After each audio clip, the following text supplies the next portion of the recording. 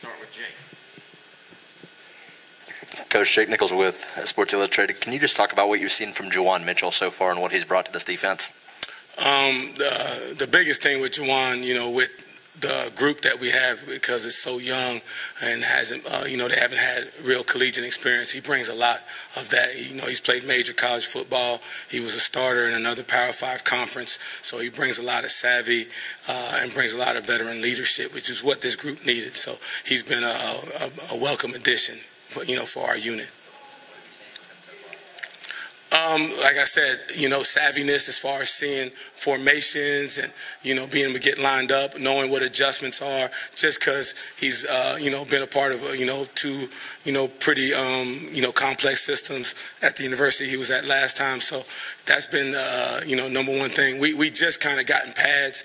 So, we finally got the physical part of it. And, he did a good job there. But, we want to get to a scrimmage before we put the, evaluation, the permanent evaluation on. Brent and David? Yeah, Coach, how different does your room feel now compared to spring, one, and two, just your overall assessment of your physicality today? I know it's not a scrimmage, but just the physicality of that group today, first day in pads. The first question, obviously just, strength in numbers. At the end of spring, I think we were actually repping maybe 5 guys, in that whole unit. So we were really, really thin, getting, obviously some of the guys that transferred in and getting, some of the guys back that were injured has been huge.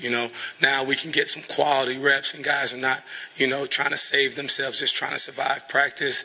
And, it increases the competition level, which is, I always say is the best coach in the world is competition. So, that's been, a bright spot. In the spring, everybody was like, you might have to suit up. And I don't think the Vols fans want to see that. So I'm glad we got the numbers that we have.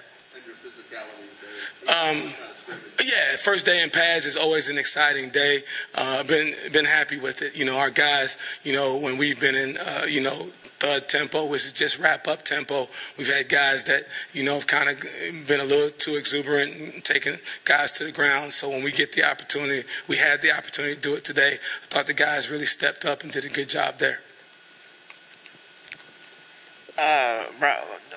When you look at this group, how many guys do you feel like you want to play consistently?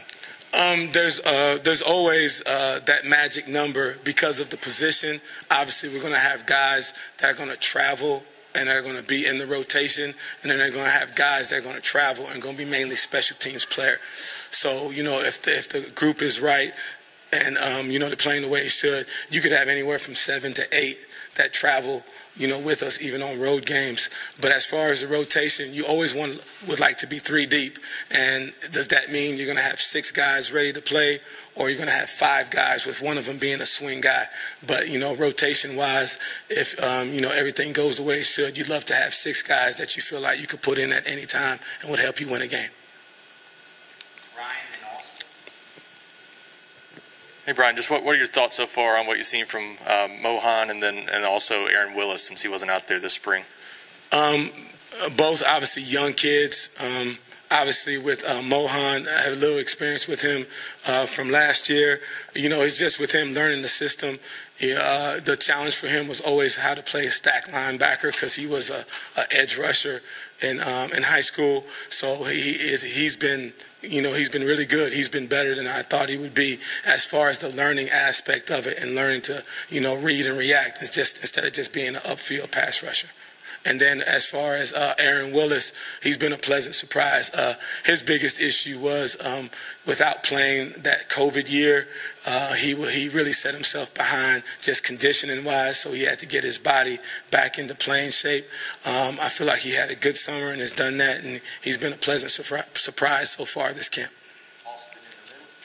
Coach, when you look at the defensive side as a whole, I know your room kind of is a perfect example of this, and you just talked about it, but how different does this defense feel having these new bodies on the defensive line, linebacker, secondary, and then 2, Quasi Garland? How much growth have you seen from through spring practice to now? As far as the defense as a whole, I think we all feel it as coaches. I think they would say, per man, that, we feel like we're coming together as a unit. Obviously we were able to get, new guys, both freshmen and transfers at all three levels, and they're all paying dividends. And kind of like I said about the linebacker room, we feel like we have so much more depth, but, depth is one thing and quality depth is another, and we feel like we're really building that with the guys that we've brought in. And as far as Pat Garland has been, I think he's actually improved from the spring. He was another young man who came in as a defensive back and, had to learn to play linebacker. And you can see the, progress he's made from the first day of spring to right now. And, we think he's going to be a big factor for us on defense this year. Coach, kind of a two-part question. First, you didn't get to see Jeremy Banks in the spring. What have you kind of seen from him the first week about the way he practices and how he could fit? And kind of secondly, what those two linebacker spots, are they interchangeable? Is there a certain skill set you want at one and a different one you want at the other? Could you kind of maybe explain what the differences are in those two spots? Yes, sir. Jeremy Banks, he's one of my, favorite guys on the team. You're talking about a young man that obviously wasn't here, but had to overcome a lot just to get, here and be able to suit up for us. Obviously plays the game hard. He's 100 miles an hour, for every play. And the biggest thing with him, we're just trying to get him to play under control and, play within the system. But you never question his effort, never question his toughness. So he's been, a pleasant surprise.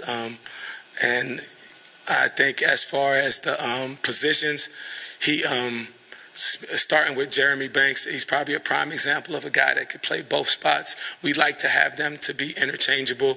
Obviously, our weak side linebacker, which we call our will, is a guy that is probably going to play in space a little bit more, where you have to walk out on a receiver and, be a little bit more of a blitzer. Our Mike linebacker is probably more of our run defender. He's going to be in the box and have to take on offensive linemen, and make all the coverage checks and front checks. So you'd like them to be interchangeable, but they have specific skills. But I'll say this, based off of the offenses now with the spread, starting with our offense that we see every day, those guys really do have to be interchangeable because it's turned into a space game, and they're going to have to go out there and walk out over receivers and make plays. So we'd like them to be interchangeable athletically, but we do have specific skills for them, per position. What's the communication been like with your group to other units, being able to communicate with the front and the back end? What have you seen from that sort of IQ and communication standpoint of your group? I think it's been good. That's one of the things Coach Banks always harps on.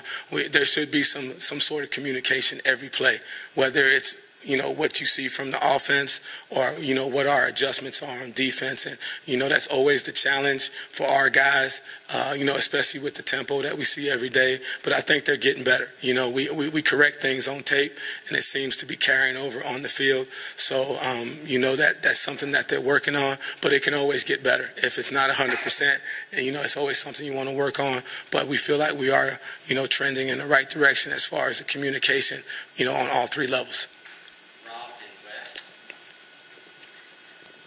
Coach, Morven Joseph, has he found a home yet?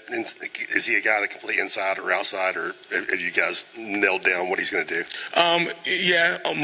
Morven has been with us at the inside linebacker spot, and we have some specific packages where we're going to try to use him, and as a pass rusher, because we feel like he does that, really well.